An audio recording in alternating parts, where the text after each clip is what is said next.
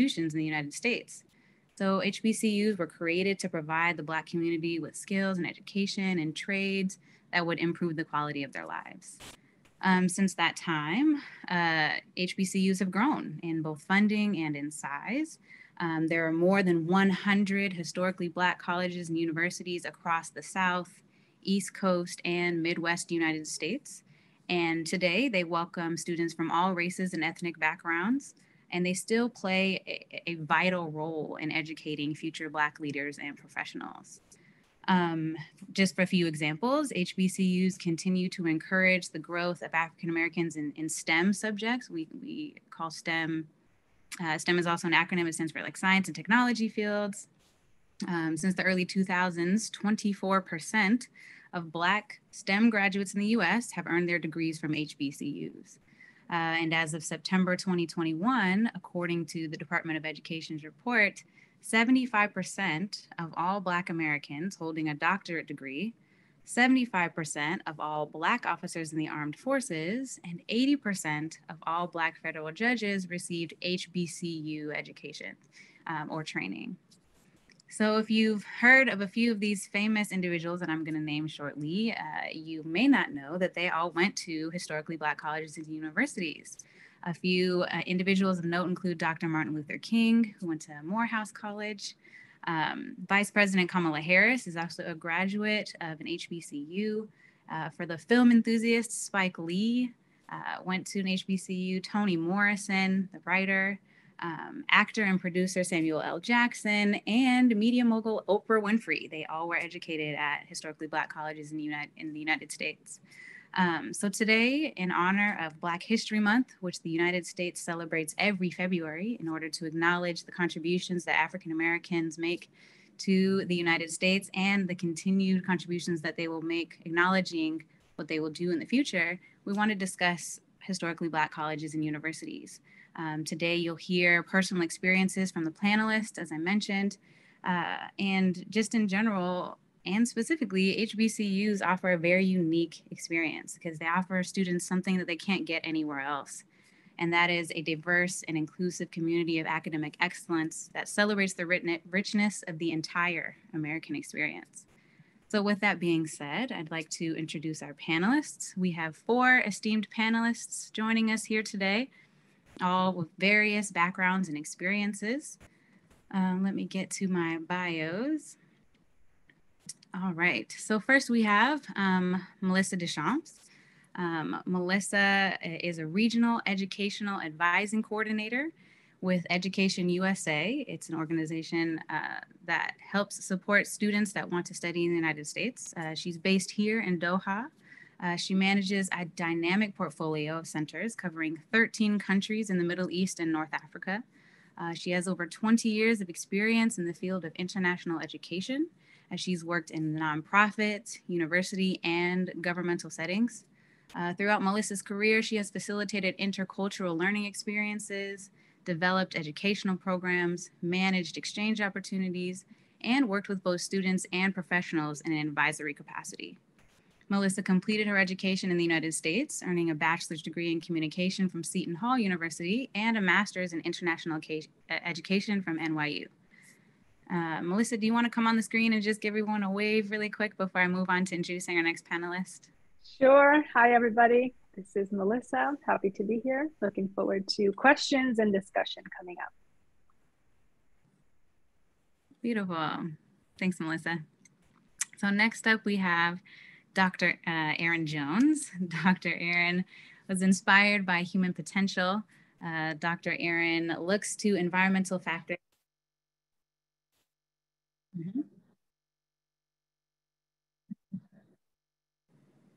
Oh, sorry, I have a delay, so I just heard Melissa. So Dr. Erin is inspired by environmental factors that encourage or inhibit one's ability to reach their potential. The quest to learn and understand more has resulted in him excelling in team sports. He earned a Division I scholarship. He can tell you what that means. He earned a bachelor's, a master's, and doctoral degrees centering on human thought, human development, human behavior, and human learning. Dr. Jones leans on those experiences and knowledge when supporting student mental health, watching them catch glimpses of their greatness in the university application process, speaking and publishing articles in professional literature and conferences, and sitting on university advisory boards. Dr. Aaron also serves as one of the Equity, Diversity, Inclusion, and Social Justice curriculum coaches at the American School of Doha. In this role, he is charged with ensuring the curriculum is socially and emotionally safe and reflective of the many identities present within the American School of Doha community. Additionally, Dr. Aaron serves as a university professor teaching master's and doctoral students. This summer, Dr. Jones will have the opportunity to give a guest lecture at the Universidad del Pacífico in Lima, Peru, where he will be discussing global education. Dr. Aaron, is that still the case, or was that put off due to COVID? If you want to jump on the screen and give us a little wave and introduction. Everybody, happy to be here as well. A great occasion. Happy Black History Month to all. Yes, as of right now, everything's a go. Been on my Duolingo, practicing my Spanish. So let's go.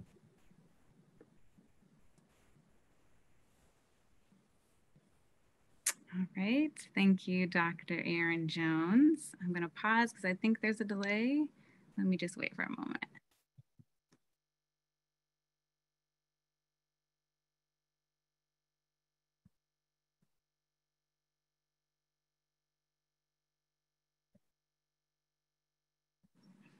Great, beautiful. Excited to hear that that's still on. And I'm also practicing Spanish every day on Duolingo, so more power to you. Next, I'd like to introduce Amy Grant. Amy Grant Duncan currently resides in Doha. She's serving as the brand and communication lead for Vodafone Qatar. Amy is an executive level global marketing strategist specializing in developing brand strategy and marketing communications. Amy's career in the telecommunications industry has spanned 20 years. Prior to joining Vodafone in Qatar in June 2021, Amy Grant served in a variety of senior marketing roles at Verizon in the United States and as the global head of brand and communications at Digicel Caribbean Limited in St. Lucia, West Indies, where she oversaw the global brand strategy for Digicel's 32 markets in the Caribbean, Central America, and South Pacific. Amy hails from Englewood, New Jersey, and graduated with a Bachelor of Arts in History from Spelman College in Atlanta, Georgia, with a Master's of Science in Foreign Service from Georgetown University in Washington, D.C. Amy has always had a love of travel, learning about new cultures, and excited about experiencing this new chapter in the Middle East with her husband, Kevin. Amy Grant Duncan, would you like to hop on and give us a wave and mention anything else I might have missed? Sure. Thank you very much for that lovely introduction and the ability to take part in this lovely panel. I'm excited to talk about my experience at Spelman. I am 100% advocate for the HBCU matriculation. It has been defining in my life. And I'm just excited to be here to meet all of you and talk further about this. Thank you.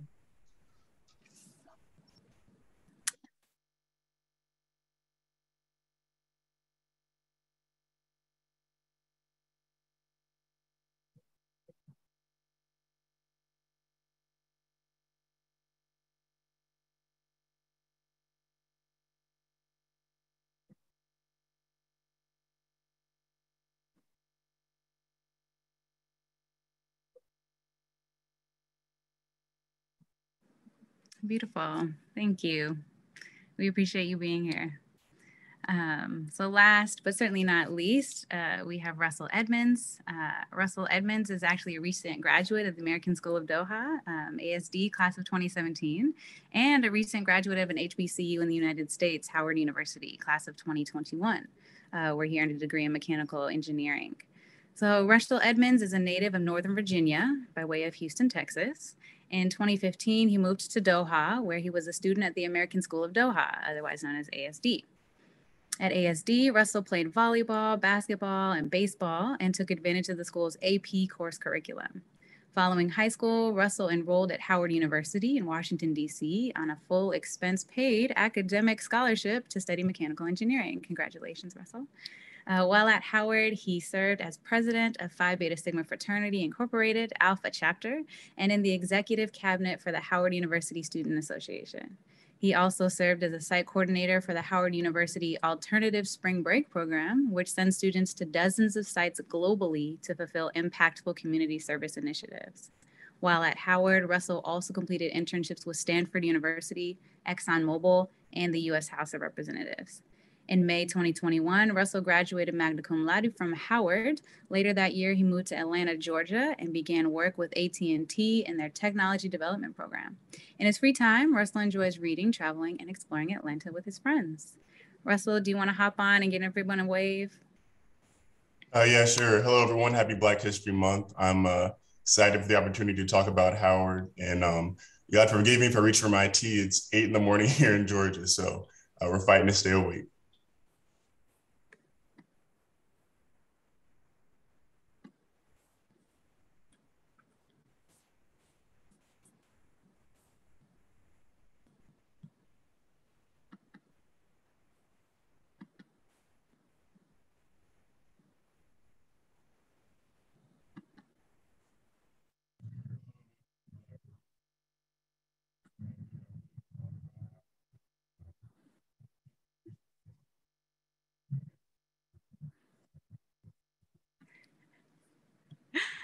Completely understandable. Thank you so much for waking up early and joining us today. And before I jump into the questions, I just want to thank all of our panelists for being here with us today, understanding that you are in different time zones and different places in your lives. Thank you for making time to participate in this important panel. And thank you to ASD and Jahaira for helping us organize this, as well as Education USA for taking part in the panel. Thank you to Dr. Amy Walker for helping to coordinate this as well. So just a big thanks for everyone that took part in making this a great success, as it already is kicking off as one. So with that being said, I want to jump into the questions. This first portion is free flowing. So I'm going to pose a question and any of the panelists are free to answer. If you feel as though you have something to contribute, please join and share your experience or your insight. And then a second portion of the questions include pointed questions for specific panelists. So for starters, I'm just gonna pose a question. Why study at an HBCU? Anyone feel free to weigh in on that. I could start. I think the reason to study, and you mentioned it earlier in your intro, I look at it at the perfect intersection of the ability to build confidence, to build awareness, and also to experience excellence with respect to education. I went to Spelman. I'm a class of 1994. So I started at Spelman towards the tail end of the 80s. That was a time when A Different World was on, the screen, The Cosby Show. I went to a predominantly Black high school in Englewood, New Jersey. And at the time, a lot of communities were experiencing what they call white flight. So as communities became more of color, you saw people of Caucasian or whites moving out.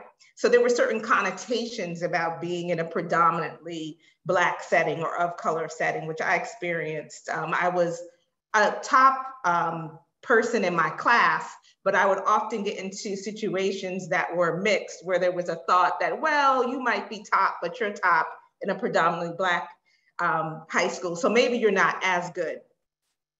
Going to an historically Black college helped me to understand and see a sea of Black women. Spelman's class usually ranges to about 2,100, 200, 2,700 women. And to see women, Black women, not monolithic, excel across all different areas of education, math, science, history, economics, it helps to reinforce that confidence that, you know what, we are just as good. It also, there is a certain focus on education from understanding who you are, your history, and even what's happening now with the whole debate of critical race theory, that's pretty much non-existent. in that setting. And then it's just to see the camaraderie, the socialization. It helps you to become excellent in so many spheres. So for me, it was a no-brainer at that time. You know, I knew I wanted to go to historically Black college. And in fact, my guidance counselor was asking me to apply to the Ivies. And I knew, like, Spelman was my top choice. Spelman, Howard, Hampton, those were the three. And my brother actually had been accepted to Morehouse 2 years earlier. And when I had the opportunity then to visit Spelman, and I was sold. So, and that was my reason I applied early admission. Once I had gotten in, that was it. I was done. And I was so happy to be a part of that class. And, you know, those classmates that I, you know, went through Spelman with are my friends to this day. They're a part of what I would call current history. You know, I was in school with Stacey Abrams. She was the class behind me. I look at some of my other classmates who are even at Morehouse, who are now a dean of social work at NYU. I have another classmate who is, and I call the AUC, that's part of as my classmate, class of 94, who's the global head of investors at Blackstone Group. So again, it just was a area, petri dish to just grow excellence and understanding. So that was one of the reasons why I decided to attend an HBCU and was fortunate that I was able to get it.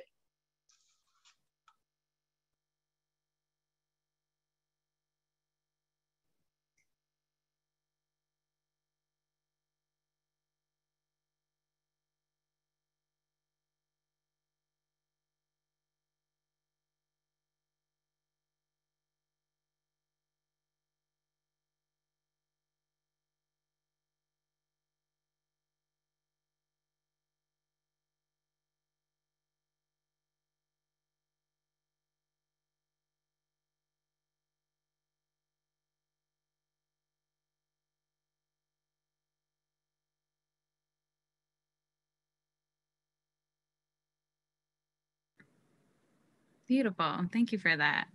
Dr. Aaron, did you want to say something? Sure. I didn't have an opportunity to attend an HBCU, unfortunately. I think when I was a young person looking off to university, my experience was more ordered by athletics. I was looking to play professional sports. So I wanted an opportunity to go to a school where I was going to get exposure to these big broadcasting opportunities. I wanted to play on ESPN. And at the time, in the early 2000s, the HBCUs were only on TV one weekend. That was for the Southern Classic. Things have changed tremendously now. It's a completely different world to be an athlete in the 20-teens and into the 2020s. But at that point in time, I really wanted to go and play Division I sports as I did. I played football. But I was very curious about the HBCUs. One of the things that's really, really big in Pennsylvania is the Black College Tour. I was able to hop on a bus and drive from Pennsylvania all the way down to Florida and see pretty much every school on the East Coast over 2 weeks. It's some of the best memories that I have to this day on the bus, traveling through, starting through Pennsylvania to see Lincoln and Cheney, down to the DMV, Morgan, Howard, to the Virginias, Virginia State and Norfolk State and Hampton, all the way up through Tennessee State and Fisk. It was just an amazing time to see, for me as a young man, to see the girls on the yard step in and hollering and going in the classroom and seeing Black professors was something I never seen. Even though I'm from a Black part of town, I never had a Black teacher. So the idea to have a Black university professor was a completely foreign concept to me. And that's something that I want for all the students that I have an opportunity to work with. I've worked professionally in well-resourced private schools where I haven't had many Black students be the majority. So my conversations with them are always about what might it feel like for you to be not the only one, to be a part of the majority for a time. Have you ever had a Black teacher? Most of them have said no. What would that be like for them? So no, I didn't get to attend, but I wish for my kids to have that experience if they so choose. And anyone who has had that experience, I I'm always keen to hear the stories because there's always some good laughs. And as my panelists has shared, Miss Amy, yeah, that my friends who did go to HBCUs, they've gone off to do amazing things in every industry. So shout out to them. Happy to be here to contribute from the PWI perspective, I suppose.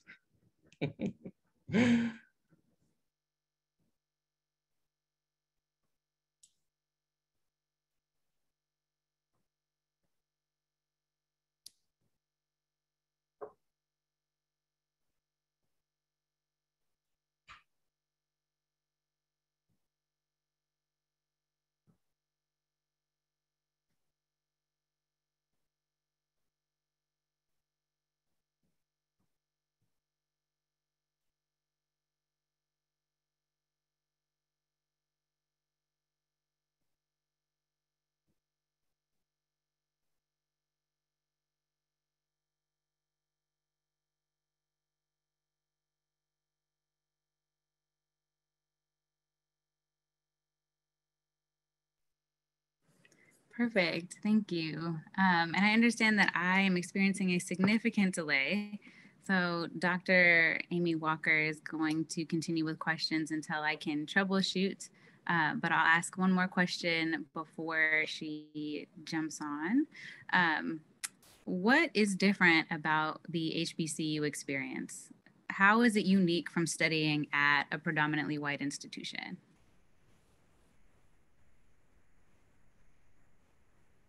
I can start trying to take a stab at that one.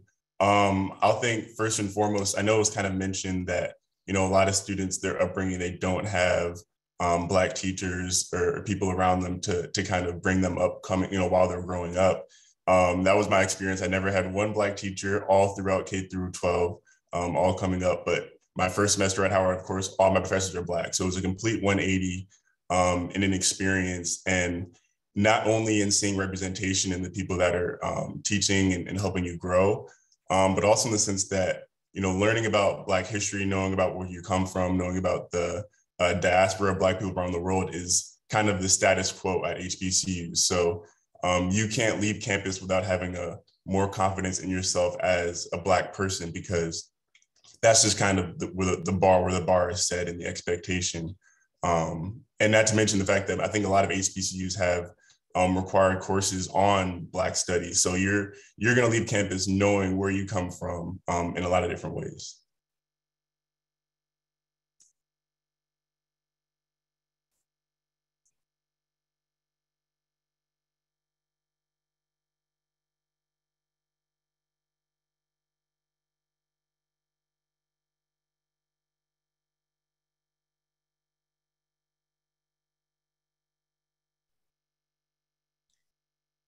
While we fix our technical difficulties, anyone else want to take a stab at that? I know, Amy, you may have something to add. And I'm actually going to also ask Miss Jahida if she has anything to add, since she too went to an HBCU.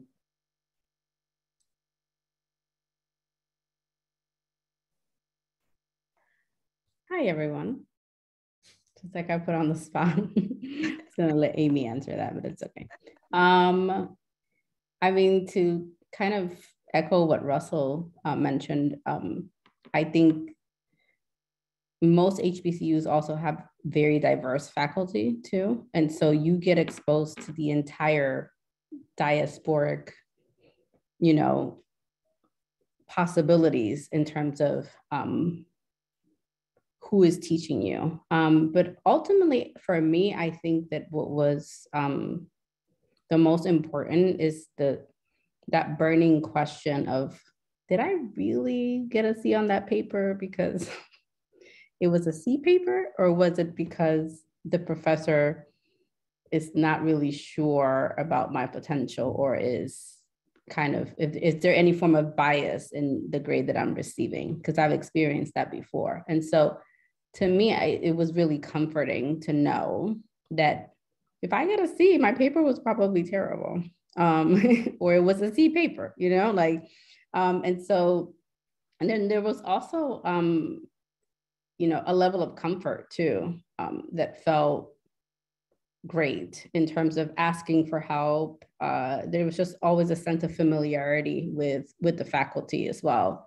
that I think was amazing during my experience. But also, like I mentioned, in terms of things being diasporic, it was great to see Black people and people of color in general from all over the world in one space, and kind of going past just seeing someone, knowing they're Black, but then finding out more about them, knowing a little bit more about where they come from, and being exposed to so many different people at the same time. So in some senses, it's also a little bit similar to the idealism that international schools have abroad. And, you could have classmates at a school here in Qatar, in a high school from, 30 or 40 different places. The same is actually true at an HBCU.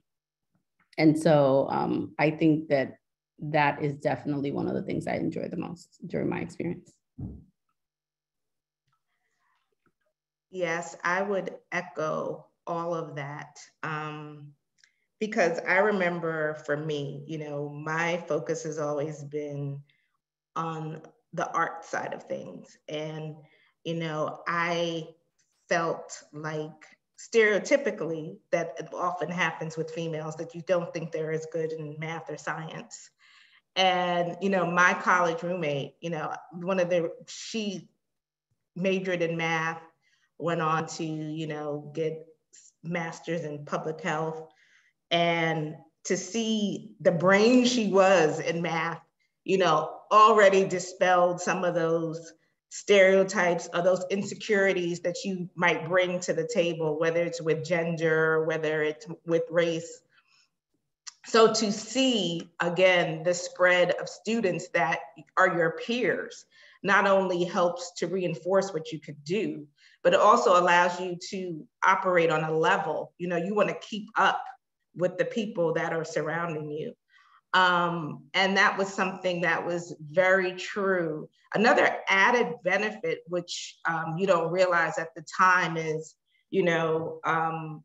because of the dynamic in the United States, when you look at post-grad, when you're looking for jobs, when you're looking to go to graduate school, you'll often find corporations trying to zero in on places where they could have such a big pool of talent to make sure that their workforce is as diverse and as inclusive as possible.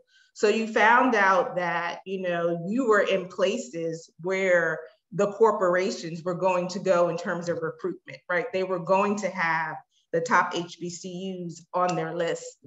So you were in a great place to not only while you're in school, get the type of education and overall just well-roundedness from a social community service standpoint, but you were also in a great place when it came to post-grad, whether you were going on to medical school, law school, or to get a job.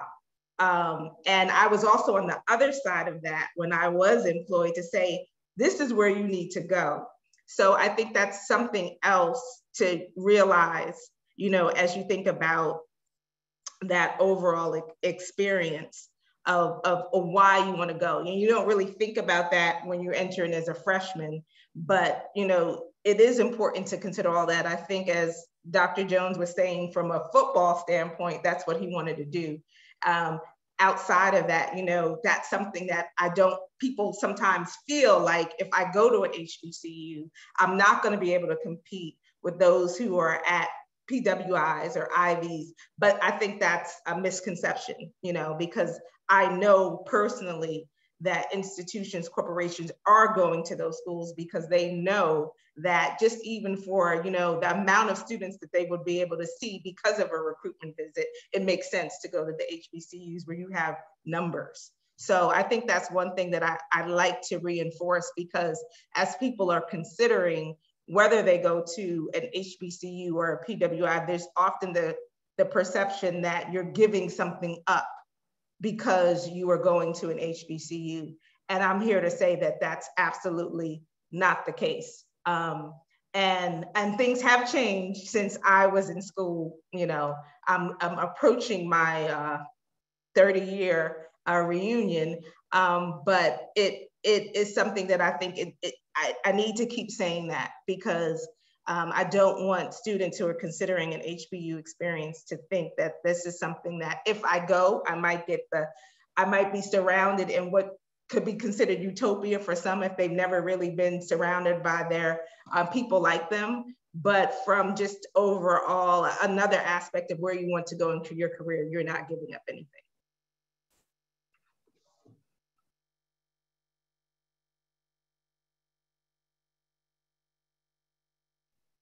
Thank you. And I am speaking right to you, Amy. You have a unique experience where you went to an all-women's college, Spelman College. And we're curious to know, how did you choose Spelman?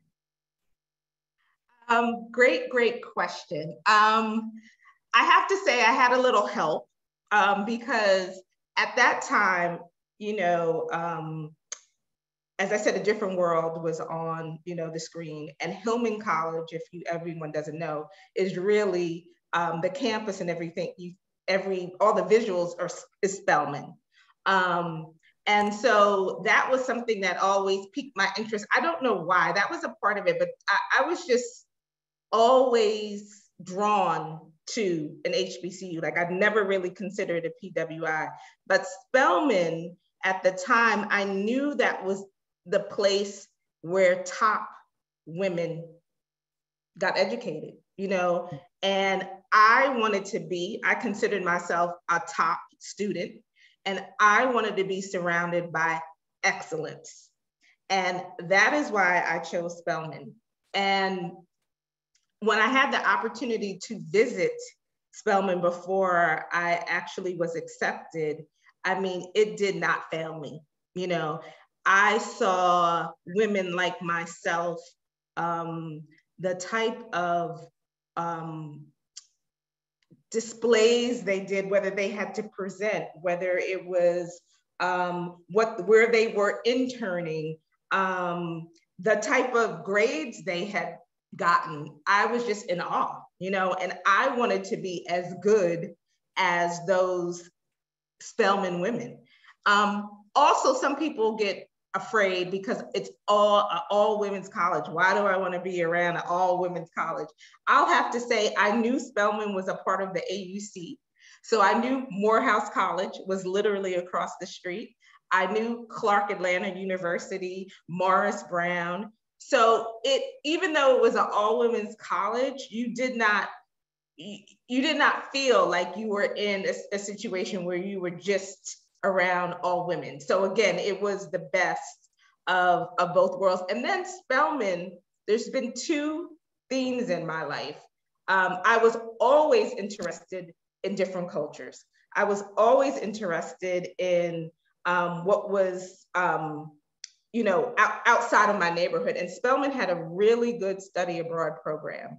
And I made sure during my junior year that I studied abroad, because I had studied abroad in high school and I wanted to continue that. And so that was another reason where I was able, from an international standpoint, to, you know, have that focus. So again, like I said, you don't give anything up. And I also encourage anyone who goes to college to have that study abroad experience, whether it's domestically or internationally, because again, it allows you to see another experience and see how you, and you gain from that regardless. So that was another reason why I picked Spelman. Howard was, again, like, if I didn't get into Spelman, I knew it was gonna be Howard.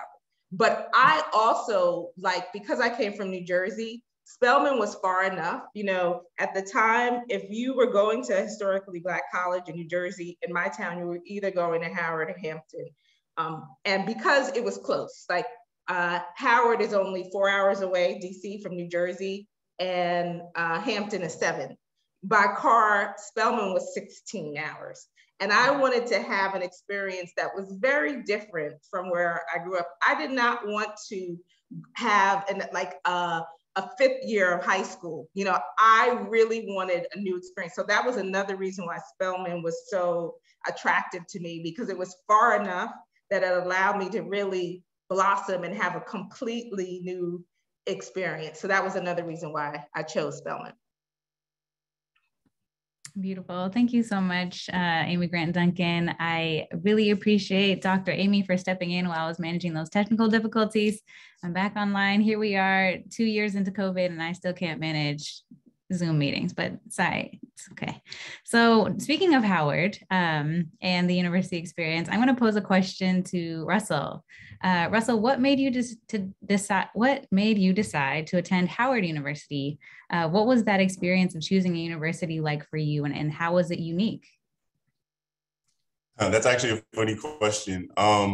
So I was applying to Howard in 2016. And at the time, it was kind of before the big push for HBCUs and people to start applying there. But I think my class particularly was right when the political climate in the US was kind of changing. This is 2016. So I know my class was a big push. And we're like the largest class in the university's history because of the tides that were changing across the country.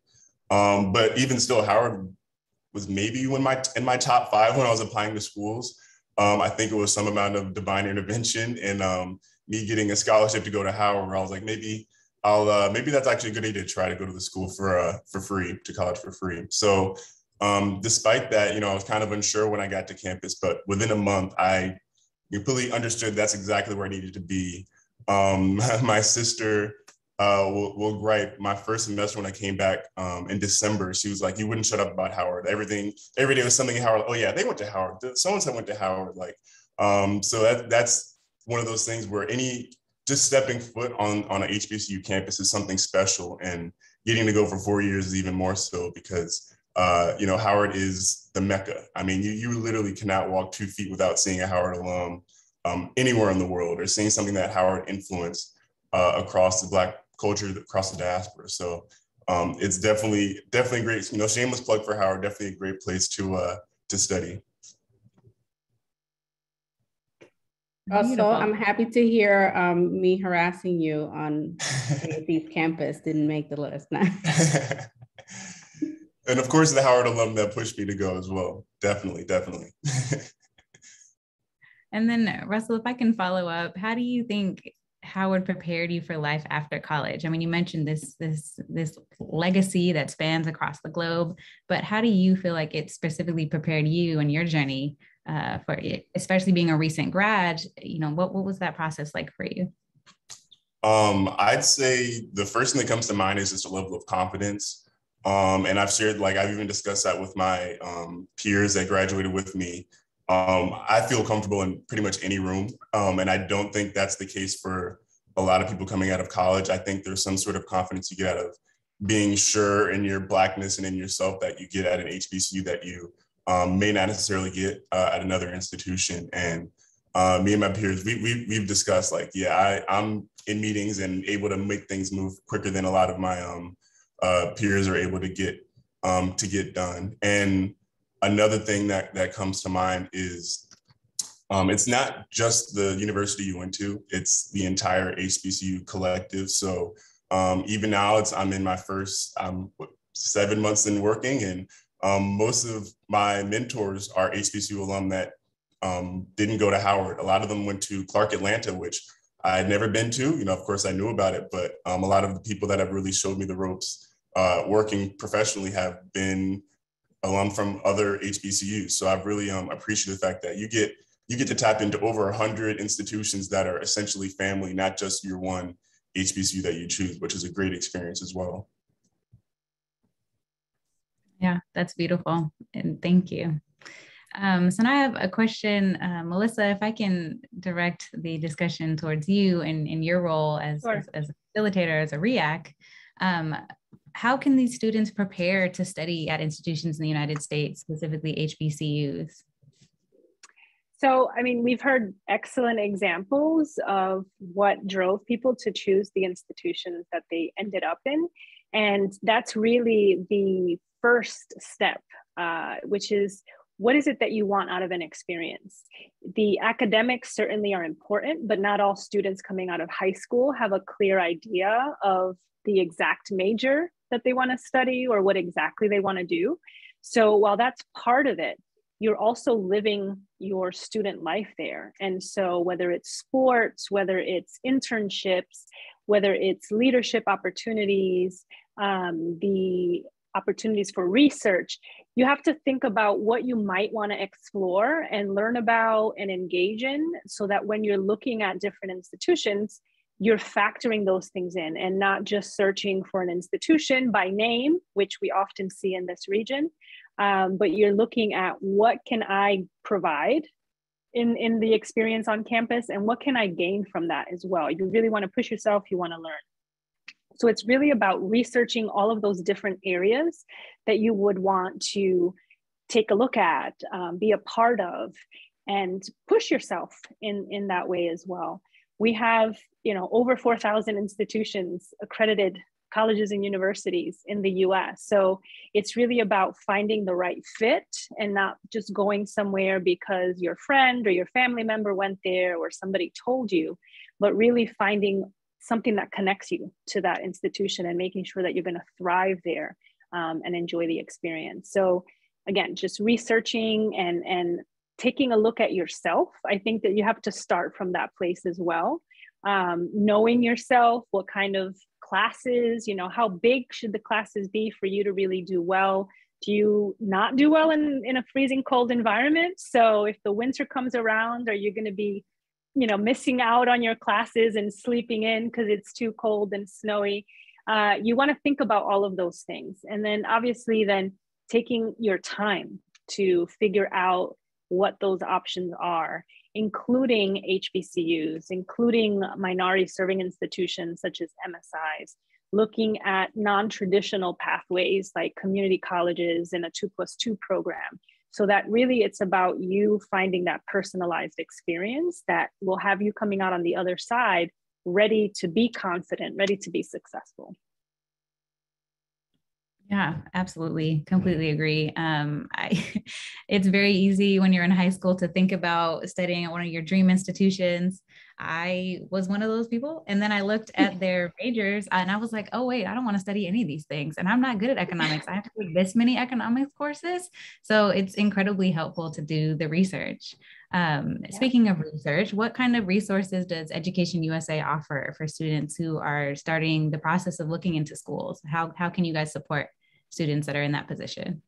Yeah, so Education USA, as you briefly mentioned, it's a broad network. It's a US State Department network. So whether you're in Doha, Qatar, or anywhere in the world, you have access to advisors who are prepared to work with you and guide you through the process along the way, you and or your parents or school counselors who have questions. So we have sessions like this where we partner with others and make sure we're really the official source of information. We want to make sure that students are looking at reliable information. And so that's kind of the key area we want to focus on. We're not pushing any specific institution or type of institution. We're really just trying to help students navigate through what seems like a very complex process, but really it's a very individualized process. And so we have one-on-one advising services at any stage. Our Education USA advisors divide up the process in what would be 5 steps. And so we see where you are in the process. You can come to an EdUSA advisor at any part of the process. For any part of the process, you're not committed to continue. You're not tied to anything. But we have guides online. We have cohort advising groups where we have students who are going through the process who can rely on one another, have opportunities for further developing their skills in writing personal statements, preparing for any entrance exams, interview skills, looking at, if they're working on brag sheets and looking at what their experience has been like in high school, or whether it's an undergrad going for graduate studies, how do you present yourself effectively? And having that external set of eyes to look at that and say, only someone who really knows you might get these nuances. How can you explain that better for an admissions committee? So really it's just here to help clarify questions and provide support throughout. And of course, they're all free services. I know that's one of the key questions students usually want to know: how much is it going to cost me? But again, we also have resources through US institutions. And so we oftentimes host information sessions with them to talk about specific key topics that we get a lot of questions on, like how do I finance my studies? You know, are there scholarships available? Can I work while I'm in the US? And we have those admissions officers and those recruitment officers talk directly with the students. We also offer university fairs. We have one coming up next month. Students will have a chance to speak with over 60 US universities and really, you know, ask your questions. That's what these US university reps are there for. So here in Doha, the advisors are based at the embassy. And so, you know, reaching out through social media, through email, attending these sessions are the best way to connect with them. Thank you. I like to think of Education USA as like a one-stop shop for all student needs. So your explanation was perfect. And as you mentioned, we are available to answer any questions here at the embassy. So please reach out.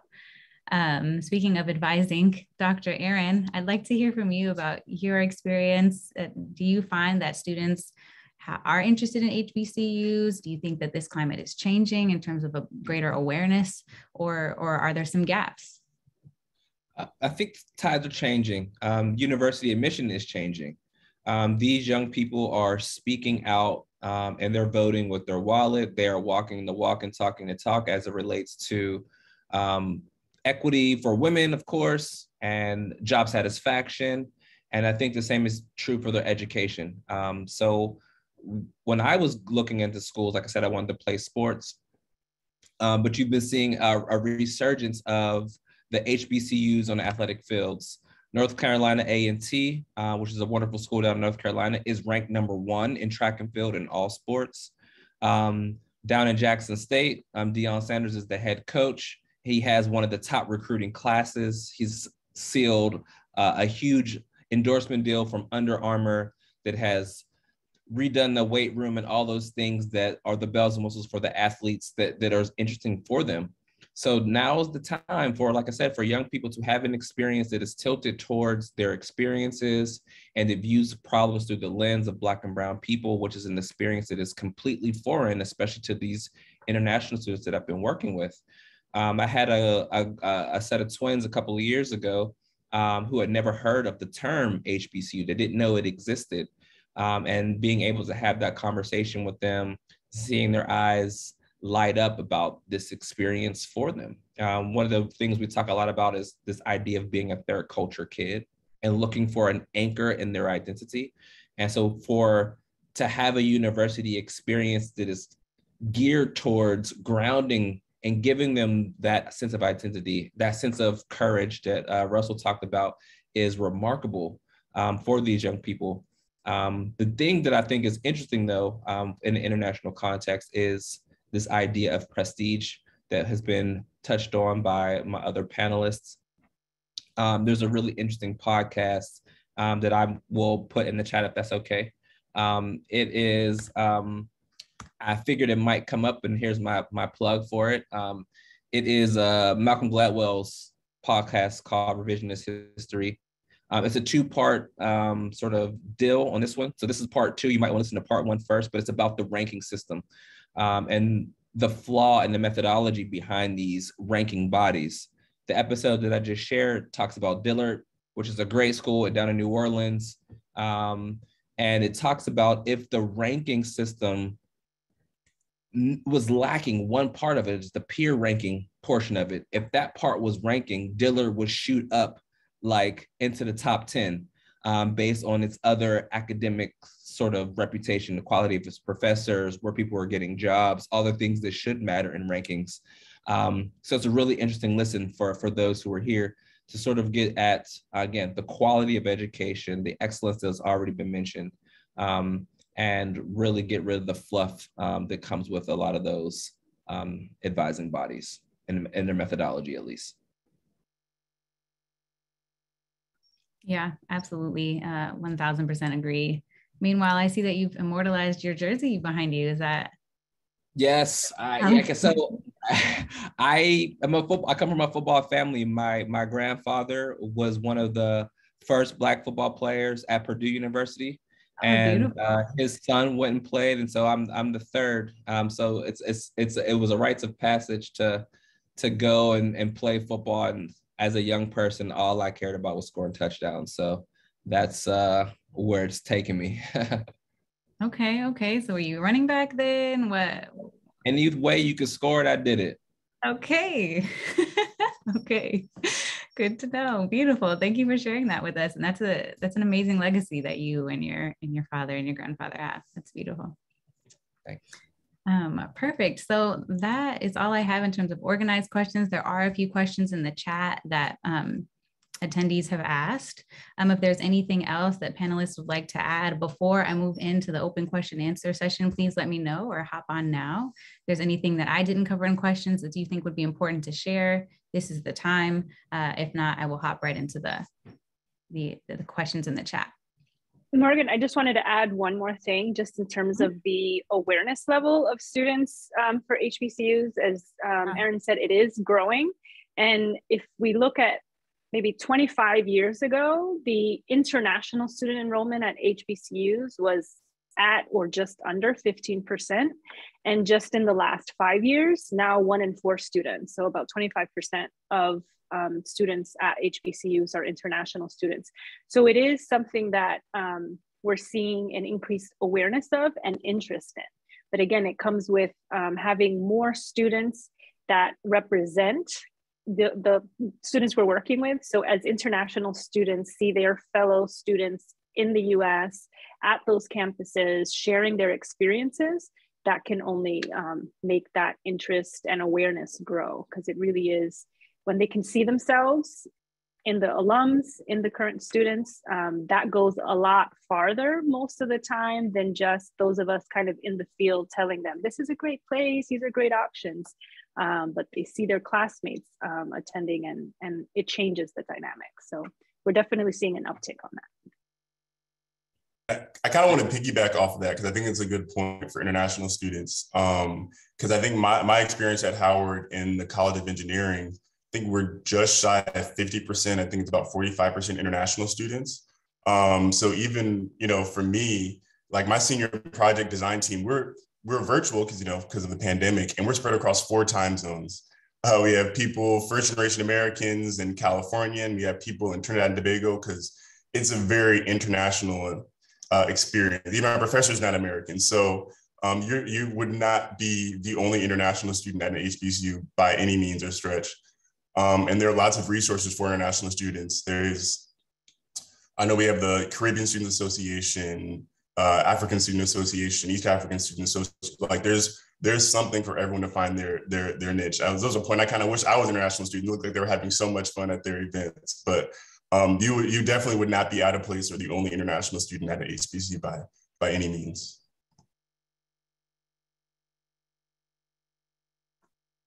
Yeah, thank you so much. I really appreciate that. And Russell, you can just keep the mic is hot because we've got a lot of questions for you.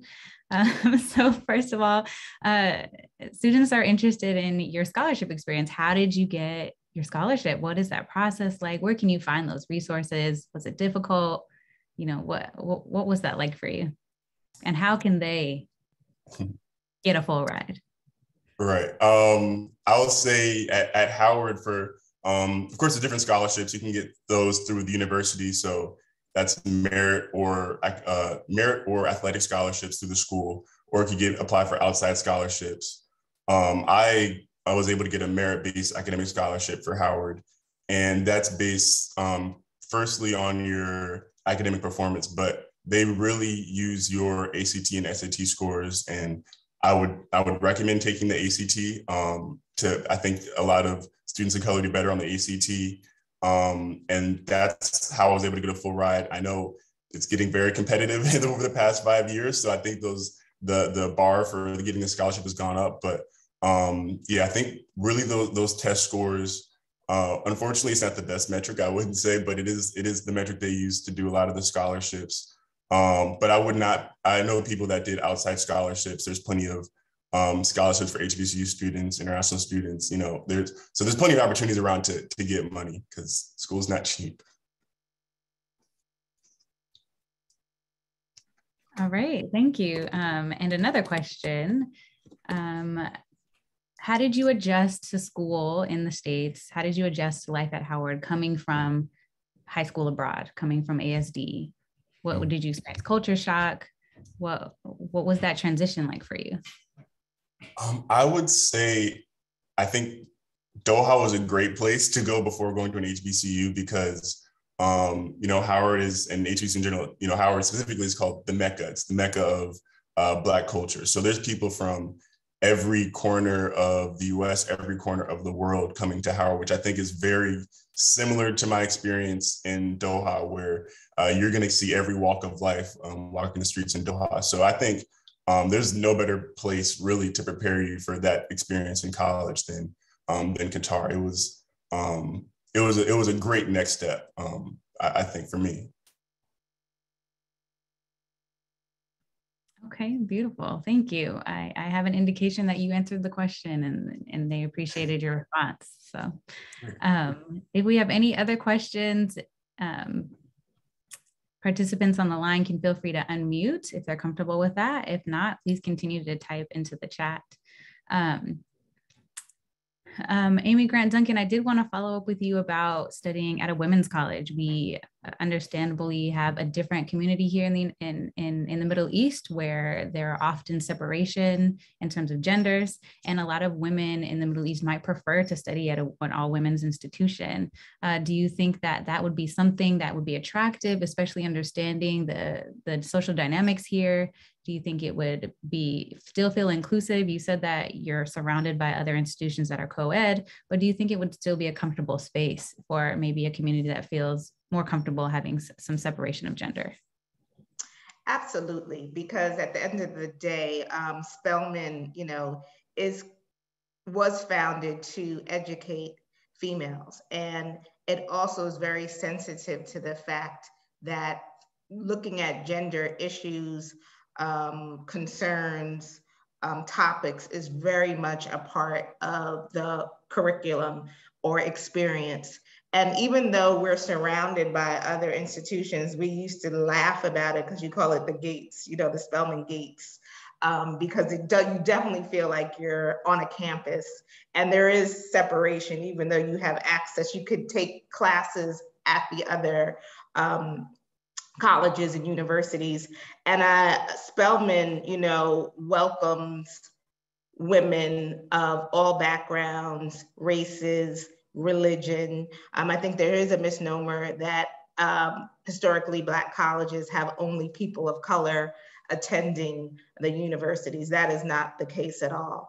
So, and you have what you call at Spelman convocation 2 days out of the week, where there's specific topics that typically speak to something that is gender related, you know, because again, you are being groomed from that perspective of your gender. So I do think that it would be a welcoming place, especially for women who are more comfortable in that setting.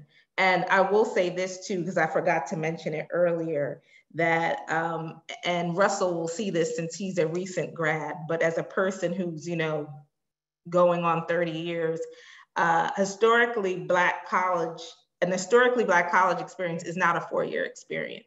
It's a lifelong experience.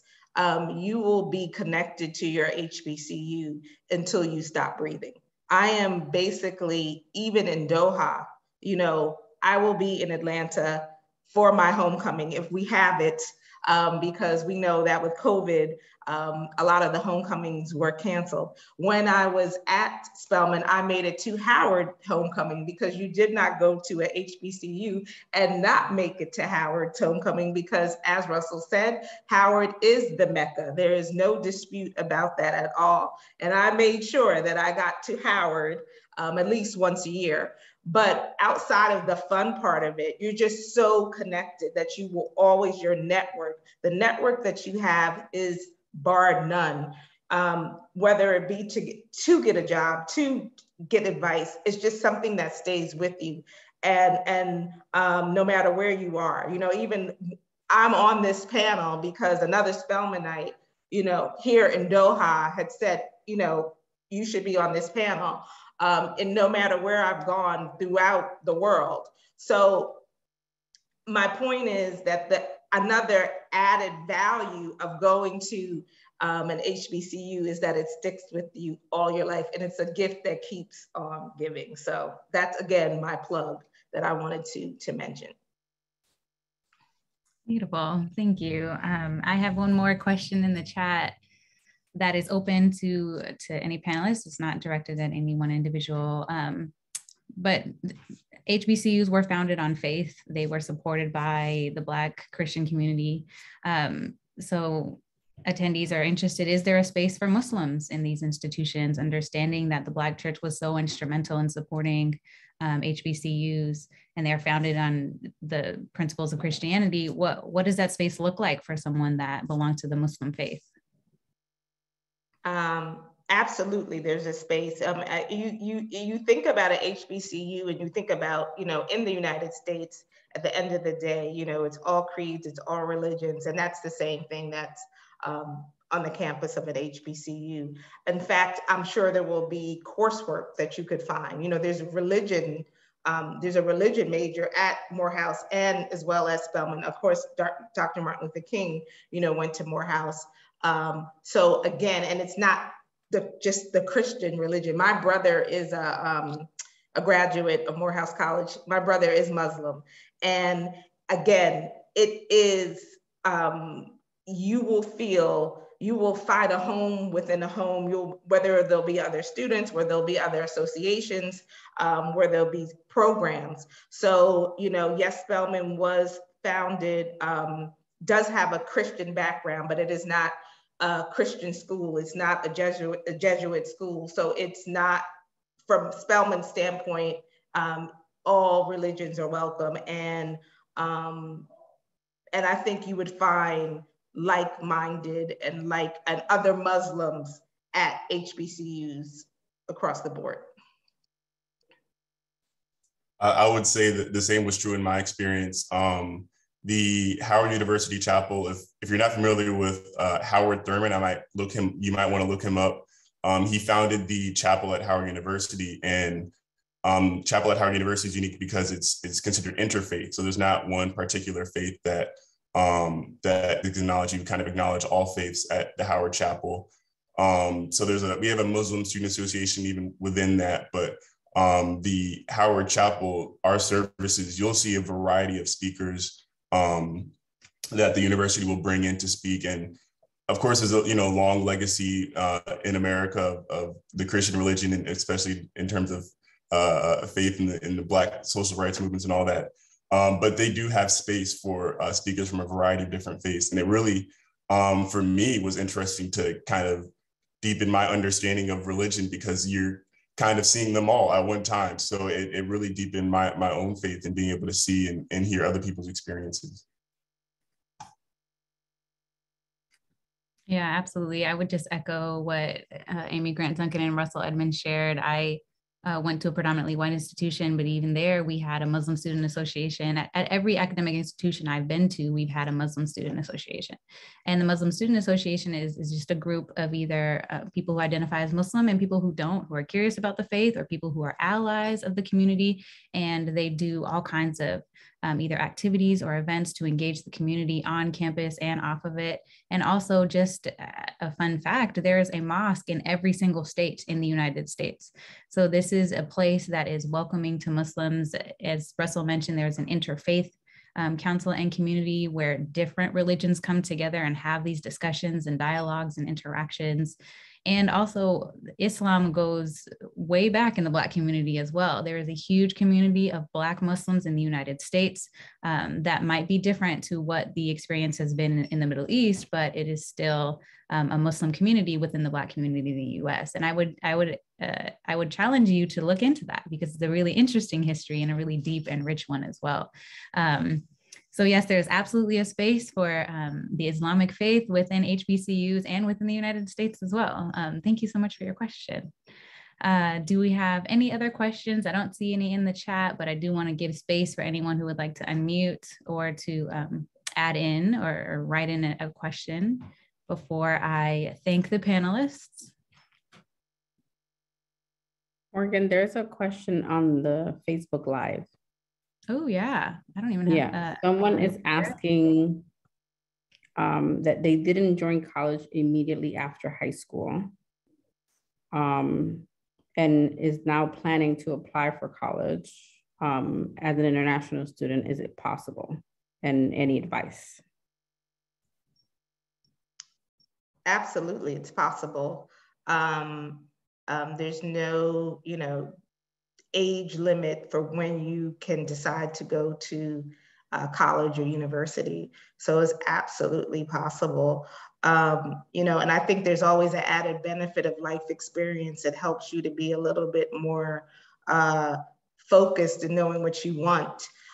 So I think that that is a good thing.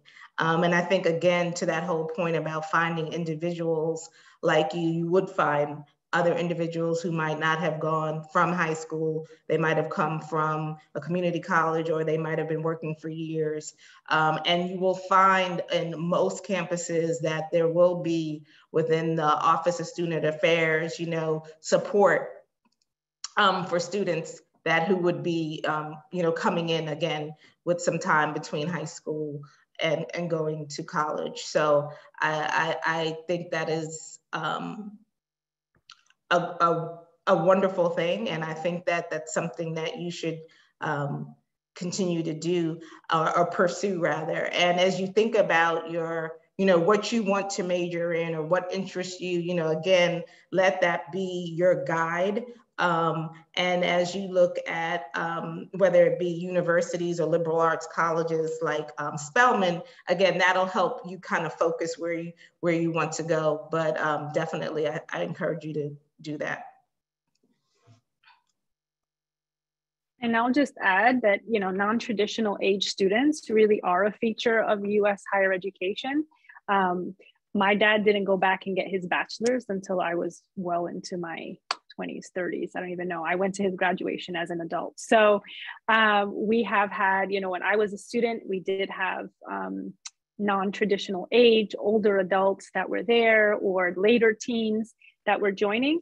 So in terms of preparation for that, starting to gauge what access you have to your high school documentation or completion of secondary education, you want to try to have those materials available.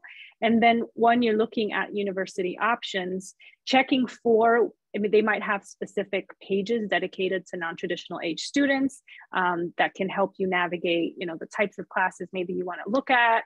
The scheduling might be different. We've also seen that a lot of non-traditional age students might go through a continuing education course schedule where there's more evenings or do a full time. The range is wide and vast, but in terms of the application process, it would be very similar as to any student that's applying at any given time. So getting together what information you have on your academics, and then having a sense of reflection on what you've been doing since you finished high school and how those experiences between then and you applying now really are going to benefit you and have helped shape kind of what path you've decided to take and field of study you might want to pursue.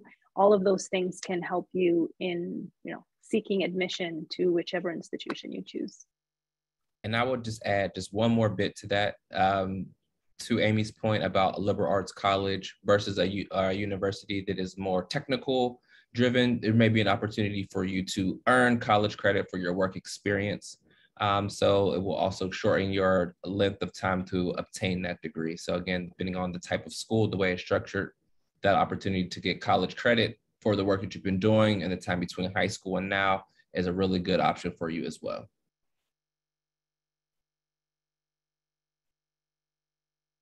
Yeah, thank you everyone for that insight. I took 2 years off between high school and college, And I did some study abroad. I did some internships. I, did some work at a cafe. So I did a lot of different things between high school and college to really get what Amy Grant Duncan mentioned was that life experience. It really does change your perspective when you get into your university classes.